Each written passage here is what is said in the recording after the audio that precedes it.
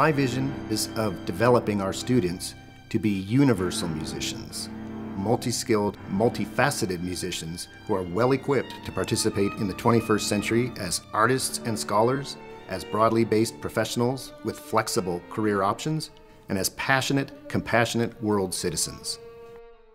We're constantly reconfiguring and re-evaluating what we do and how we do it, while continuing to offer our students traditional undergraduate and graduate degree programs, as well as diverse opportunities for interdisciplinary learning and co-curricular collaboration. We also offer a number of undergraduate and graduate certificates to provide the guidance and opportunities our students require to excel as researchers, teachers, recording engineers, caregivers, composers, administrators, entrepreneurs, and more.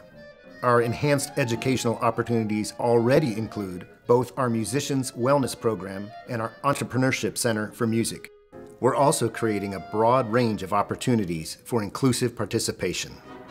We're intentional about welcoming a more diverse community of student musicians, faculty, staff, guest artists, and scholars to ensure that we are accessing and valuing a diversity of experiences and approaches. I'm extremely excited about our new collaboration with the Sphinx organization, a 10-day to 2-week-long intensive music training for young, underrepresented student musicians. Additionally, we're overhauling our syllabi and class structures to make our classrooms as inclusive as possible. The College of Music is fervently committed to diversity, equity, and inclusion work within the college. The Wind Symphony has always performed music by living composers and new music specifically. And that mission has expanded. More works by female composers, more works by BIPOC composers. Our students need to see themselves represented in the music that we perform. When I was in school, it was still an oddball thing for a woman to be a composer. We all need to be present because we each have our own stories to tell.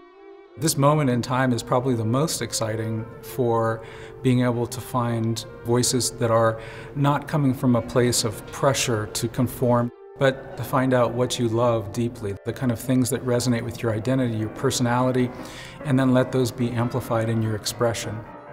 To have these composers come here, I think that all benefits the students because what they see is what they can aspire to and say, well, if that person can do it, why can't I go off and create something new that nobody has thought of before?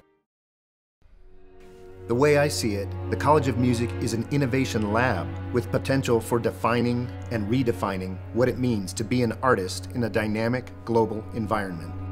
It's imperative that the culture, curricula, programming, and activities at the College of Music anticipate and advance the creative careers of tomorrow.